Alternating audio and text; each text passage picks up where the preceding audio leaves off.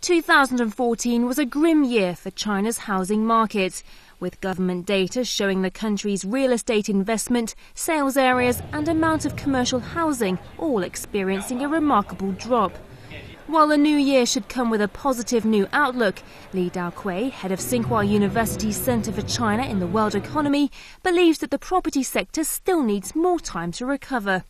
2 years ago, the government, the central government, has not issued any tailor-made policies to so-called save the property market. Rather, the property market is working on its own cycle.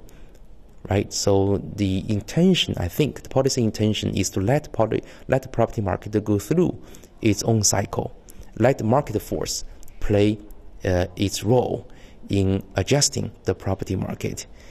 So I think it will take another, perhaps 1 year, maybe 18 months, for the Chinese property market to go back to its former path of positive growth in terms of price and transaction volume.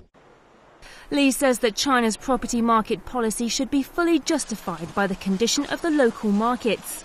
On the high housing prices in Beijing, Li said that pressure in Beijing's property market will continue to rise.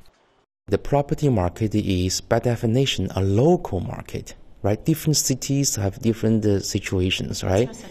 So different cities really have to work on their own, right? And for Beijing, the pressure is still on the rising side. The property prices and the rents are still going up, right? So in Beijing, I do not think the municipal government will relax its policy with regards to property market.